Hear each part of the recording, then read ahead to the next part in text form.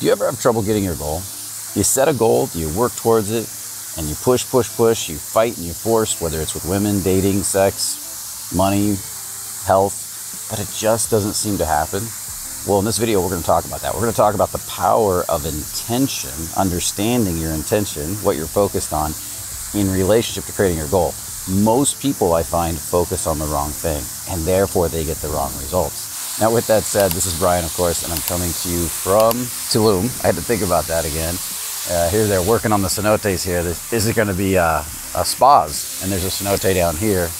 That's a hole in the ground. We talked about it in last week's video. They're basically meteors. I said asteroids, but meteors that hit the ground, created these holes. There's like 10,000 holes in the ground here that have filled up with water. They have fish, and they're considered very spiritual. Some of them have been created, somehow got underground. I don't know how it all works. And people swim through caves, they swim through the cenotes. It's quite beautiful. At least that's the story I've been told. So we're going to take a walk here through. I just went through a cobweb. We're going to take a walk here for a little bit like we always do. You'll enjoy the background. And I'm going to talk to you about this intention idea. Now, what do I mean by, I love how they let everything kind of overgrow in here. It gets kind of crazy. It's the jungle, right? It's part of the beauty of it. In the United States, everything would be cut back so you don't get hit by leaves, and they don't have many lights here at night either. It's so dark when you walk around, it's ridiculous. And as I'm adapting to that, I like it so much better. It really makes it easier to sleep because you're not walking around in all this light. It tells you it's time to go to sleep. But anyways, let's dive in. Let's talk about this idea of intention. What do I mean by intention? Well, intention's a really interesting idea. I find that most people, when they're focusing on a goal, have the wrong intention. There's a book out there called The Book of Five Rings. And the Book of Five Rings is an interesting book. It's about the most famous samurai that ever lived. I think it's around the 1500s or 1600s. And he had, I think it was 50 duels to the death and won them all. He'd fought in several war campaigns and he'd been fine, came out just fine. And I believe he wrote the book when he was older, and he was going to retire from everything, and he wrote this book on strategy, understanding the mindset of what it is to become a samurai, to become the best samurai. And what he did was really interesting, and this is very important to understand when you want to accomplish any goal. He asked himself, and I think a lot of people don't give this any consideration. A lot of people would say, if I want to become a samurai, I'm just going to be the best samurai. I'm going to work hard to be the best samurai and do exactly what I believe good samurais do. But he didn't do a real internal inventory of what that looks like, what that feels like. So what this samurai did was a little different. Now, I'm not going to butcher his name. You guys can put it in the comments if you want. That'd be awesome if you did. But what he did was really interesting. He asked himself, and I ask all my clients to do this, what makes an awesome samurai? What is the best samurai? What are the qualities? What is the nature of the best samurai? Or what makes the best samurai, I guess is a good way to put it. You have to get really inquisitive. You have to kind of get curious inside. And he came up with one simple answer. He said the best samurai is the best killing machine. He was chasing enlightenment, he said, through killing. So he had to become the best killing machine. So he started focusing on this idea of being the best killing machine. He didn't focus on the idea of being the best samurai. And I want you to think this is a very important distinction. He's not trying to be the best samurai. He's going to be the best killing machine. Therefore, he will be the best samurai. Now, why is that distinction so important when it comes to an intention? Because if you think about it, the best samurai might be going to a class and he's learning to dress perfectly right. He's learning to wear those funky flip-flops. He's making himself look a certain way. So when he's walking around, people see him and go, wow, that's a good samurai. He's got everything just perfect. He's learning to strike exactly like they say, so it looks really clean and beautiful. But does that make him the best killing machine? Is his intention focused on becoming this elite killer? No. His intention is focused on looking good, looking like a samurai, feeling like a samurai from the outside. So when people see you, they say, that is a samurai. That guy's got it together. But that doesn't make you the best killing machine. What he did was he stopped worrying about wearing the right shoes, dressing the right way, looking a certain way that a samurai is supposed to look. And he started focusing on the question, that simple question over and over again in his mind. When he was learning, for example, to strike, and he's learning to cut one of these trees a specific way, right? And say it's one of those bamboo trees and he's cutting at a perfect angle to cut through it. He's asking himself, how do I use this to kill as fast as possible? Not just how do I cut a bamboo tree perfectly, but how do I use this to kill as fast as possible? When he's learning a block, he's saying, how can I turn this block into something that kills this person as fast as possible? And what he realized was all this energy that samurais were putting into looking like a good samurai was a waste of time. He didn't worry about, oddly enough, bathing perfectly, dressing perfectly. He was disheveled. He looked dirty a lot. Sometimes he'd even fight with a wooden sword. He used surprise attack. He started to get all these strategies for killing, and he stopped worrying about being perfect. There's a big difference between those two. And in that, he became the best samurai. Now, we see this everywhere, right? Think about martial artists. You go out and you want to be a black belt in martial arts. You want to be a badass, so you focus on becoming a black belt in martial arts. And then you go out and take some martial art that is just giving away black belts in 9 months, and you've got your black belt, you're doing these pretty kicks in the air, and you still can't fight. You get your ass whooped the first time you get in a real fight with somebody that knows how to take a punch.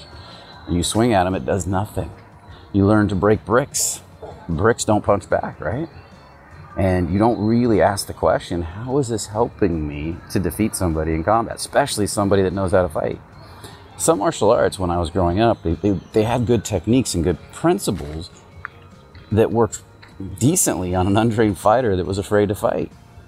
But when I started getting in the ring with people that knew how to fight, all those techniques went out the window. What was left?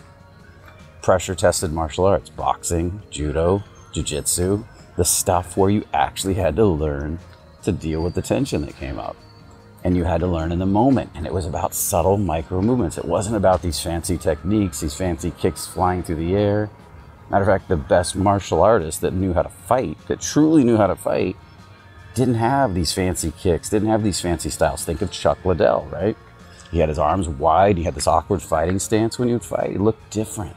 When you see some of these MMA fighters, they look very different than these trained martial artists that are just practicing being martial artists. Now, if you just want to be a martial artist and do fancy kicks, which I love to do, by the way. I was a Taekwondo guy when I was young, and I love to do all these crazy wild kicks and mix it with some boxing and stuff like that. It's fun for me. But would I use that if somebody attacked me in a bar? Probably not. You know, that would be like me trying to do a spinning heel kick to the head in a bar is about as smart as, you know, well, it's not. You know, so now I'm not promoting fighting, but you get the idea, right? And I use the Book of Five Rings to understand this idea. So let's take it a step deeper. Lester Levenson, Eckhart Tolle, both became enlightened very fast, if you talk about enlightenment and consciousness. Lester Levenson, 3 months. Eckhart Tolle, instantly overnight. You know what? Neither of them were focused on being enlightened. Eckhart Tolle we can kind of throw out because he was just depressed, and his whole ego collapsed in one night with one simple question, and he woke up. But let's go back to Lester Levenson for a second. Lester Levenson, again, wasn't focused on being enlightened. He was focused on what? Having love for everybody. He determined that being happy was loving everyone. He said, I can't control whether people love me, which always made me happy, because all he really wanted to be was happy. And he had 2 weeks to live, and he wanted to experience happiness before he died. So he focused on loving everybody and everything because he could realize he could control that through the releasing process, the letting go process. And in that process of just nonstop, 24-hour-a-day practice of forgiving, letting go, basically loving everybody, that focus of how can I experience more love right now for that? How can I experience more love right now for that? Oh, this noise in the background is triggering me. How can I experience more love for that? How can I experience love for the people that are using that construction equipment and just learn to love them and give them love, or have love coming out of my body, just let it go completely. That's what he was doing over and over and over again all day long. And his body ended up healing. He began to wake up, and ultimately he became enlightened. In 3 months, he was just living in bliss all the time. Let's take my friend Ani. And Ani, if you watch this video, definitely comment on it. He's a great guy. I was talking to Ani, he did the same thing. He didn't even know who Lester Levenson was. He wasn't focused on being enlightened either. He focused on loving everybody in the subway at New York.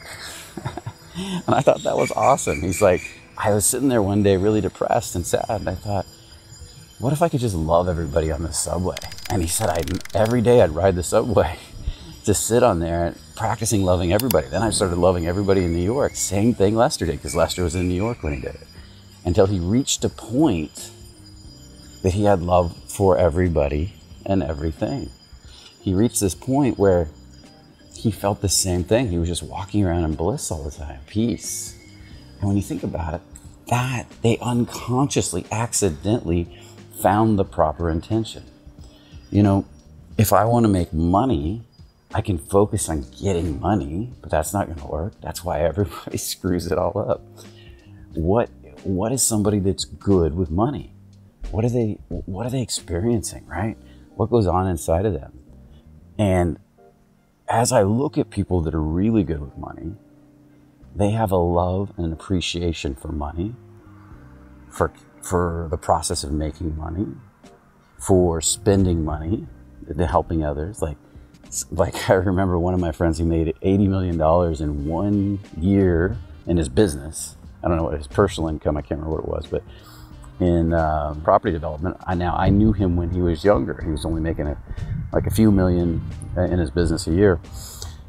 And he would always write, I hope this money, whenever he wrote a bill to somebody, like to the utility company, he'd say, I hope this bill, whoever sees this check, because he was sending in checks at that time, I hope this check blesses you, this money blesses you and your family, helps to feed your family. He was constantly paying bills and giving away money with love whenever he spent money. And he never held any resentment towards the money. He saw the money going out there and working and making people happy, stimulating the economy. So every time he hired somebody new, employed somebody, he took care of them, paid them well, he blessed them, right? So when you begin to understand that if you love the flow of money, how it works, how it blesses the world, how it stimulates growth for other people, and they want to grow back and how that works, you begin to understand. You're asking the right questions now.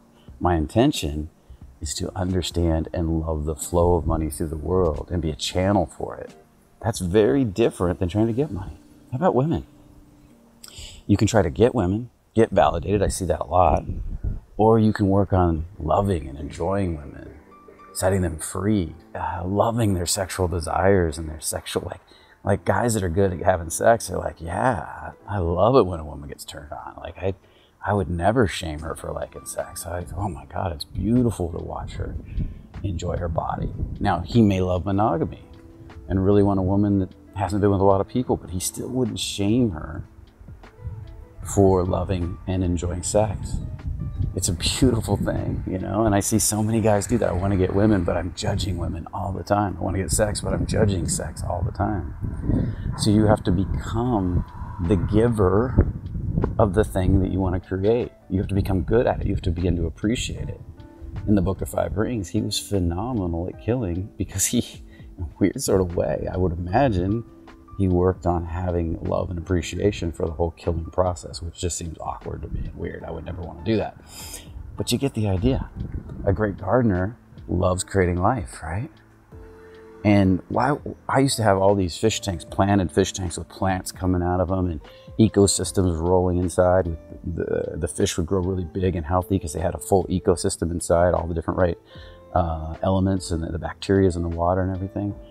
I loved creating life in there and creating that ecosystem. It wasn't just having a planted fish tank. It was the whole love for the whole ecosystem and getting it so that the fish, in a weird sort of way, were feeding the plants with their poop and shit, and the plants with their oxygen were feeding the fish, and then there was algae in there that helped everything to grow, and then there were creatures that fed on the algae, and then the right bacteria in the water. The love of the whole process of creating this symbiotic relationship for everybody to thrive in. That's whether that's dating, whether that's money, or whatever. It all comes back to this idea of loving the thing, the process of the thing you want to create, and getting in touch with that process, you know? And so I want to invite you into this idea to ask that question. What is it to be good at what I want to be good at? If you want to be good at approaching, can you fall in love with the whole idea of approaching, or you're just trying to prove something? You're just trying to get somewhere. It's not like I'm going to be good at approaching. It's like, what is it? What are the qualities of somebody that is good at approaching? Well, they love to approach. They love the tension of the moment. They enjoy the eye contact. They enjoy the spontaneity, the unknown, because every person you approach is going to be an unknown. You never know what they're going to say, what they're going to do, and there's a whole excitement in that whole idea of the unknown. This all has to be looked at and brought together in that intention. And then you develop that out. And now you're getting the right idea. You might convey all that down into one simple idea, being the best killing machine.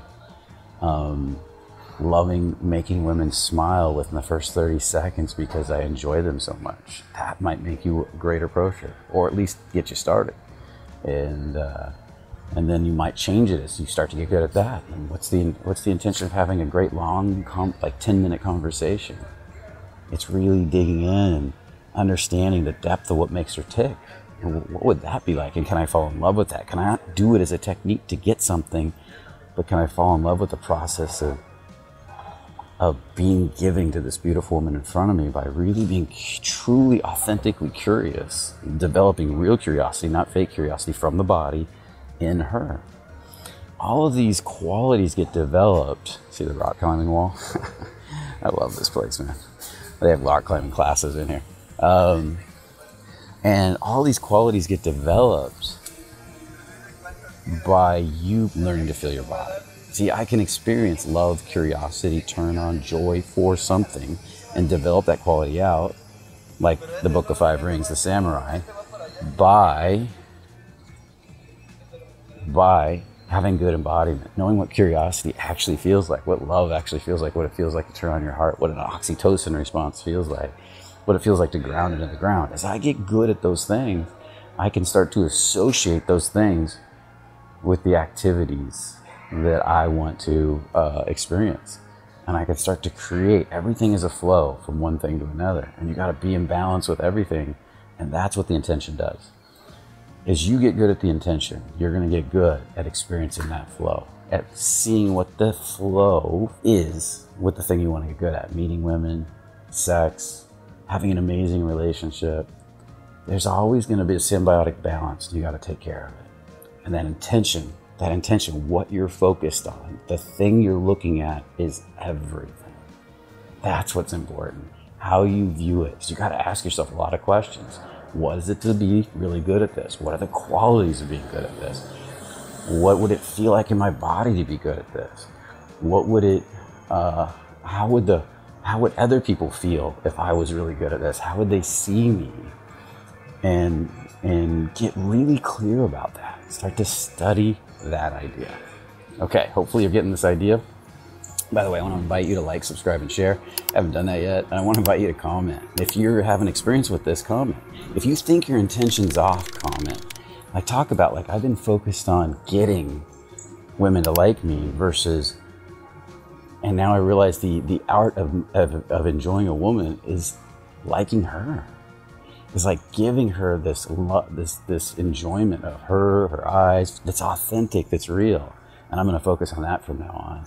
And that will stimulate the response. It's just like if you get angry at somebody, they get angry back at you. So start to comment where you're off in your intention and how you're going to correct it, what you're going to experiment with to fix the process. And got these cool hanging chairs here.